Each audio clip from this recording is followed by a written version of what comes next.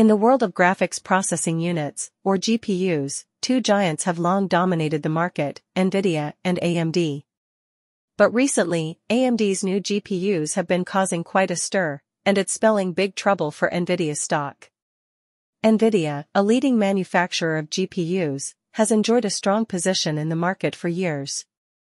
Their high-performance graphics cards have been the go-to choice for gamers, data scientists, and professionals in various industries. But AMD, a formidable competitor, has been making significant strides with their latest GPU releases. These new graphics cards are not only powerful, but also more affordable than NVIDIA's offerings. One of the key factors driving AMD's success is their use of advanced manufacturing technology. Their GPUs are built using a 7-nanometer process, which allows for more transistors to be packed into a smaller space, resulting in improved performance and energy efficiency. Benchmark tests have shown that AMD's new GPUs are giving NVIDIA a run for their money. In some cases, they even outperform NVIDIA's high-end graphics cards while being priced significantly lower. This growing competition has not gone unnoticed by investors.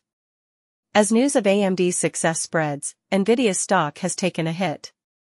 Investors are concerned that AMD's rising market share could eat into NVIDIA's profits. AMD's new GPUs are a game-changer. They offer a compelling combination of performance and affordability that is hard to ignore. This poses a real threat to NVIDIA's dominance in the GPU market. While NVIDIA still holds a significant market share, the growing competition from AMD has prompted some investors to reevaluate their positions. The uncertainty surrounding NVIDIA's future in the face of AMD's success has led to a decline in the company's stock value.